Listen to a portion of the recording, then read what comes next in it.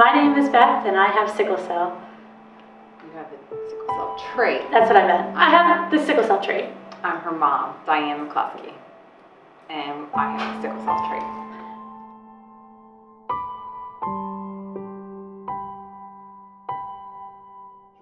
Right after Beth was born, September 24th, 1993, I brought this wonderful child into the world.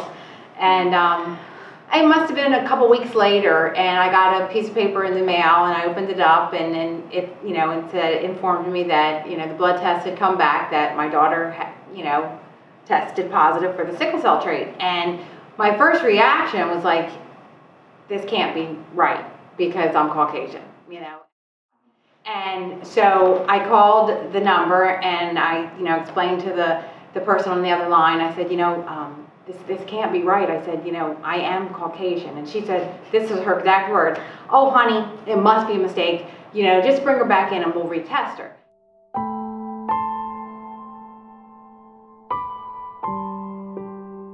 And so we went back in, we retested, it was positive again. And she's like, "You need to go to your pediatrician." So I took her to the pediatrician, and he's like, "This can't be right, So he tested her again, third time, and positive. And he's like, "That's it. I'm testing you. I'm testing your son, Brian." And so they came back positive. And he's like, "This is the first time in 35 years of practice that I have had a Caucasian family with sickle cell trait." Daughter. Yes. When did you find out that you had the sickle cell trait? Was this story told to you? Basically, that's kind of how it was told. It was probably from my brother. He's always been very adventurous, wanting to skydive, scuba dive, whatever. And I showed the same interest, and that's kind of how I found out, was by saying, "I want to swim with the dolphins, and I want to swim with the fish," and "Hey, you can't because you have sickle cell trait." So that was kind of, I didn't really know what it was, but I kind of found out from her through that there's limitations because I did have the trait.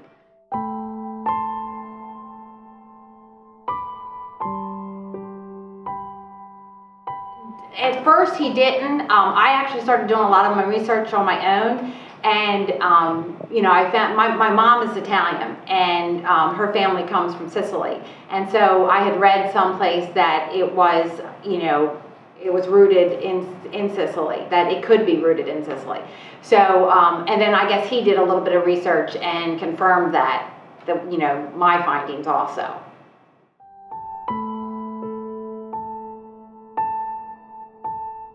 It's almost like a background check. You have to figure out, whether or not they have it, because it can be passed on. So there's extra worry. I know, obviously, she passed it on. So now it's me next. So now I have to make sure that I'm more careful with finding, in a significant other, whether or not they have it or whether or not, because it can be passed on to children with the trait.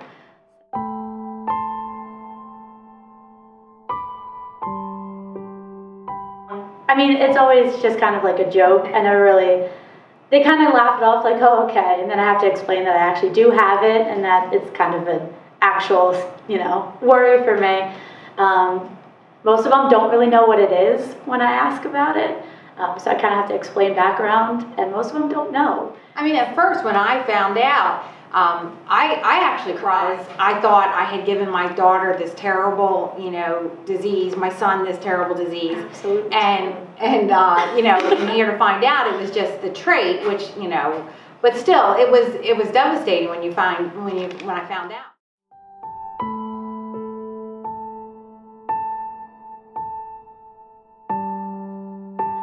Oh, I didn't know that. Did you know? No, I did not know that. Okay, well, now I know.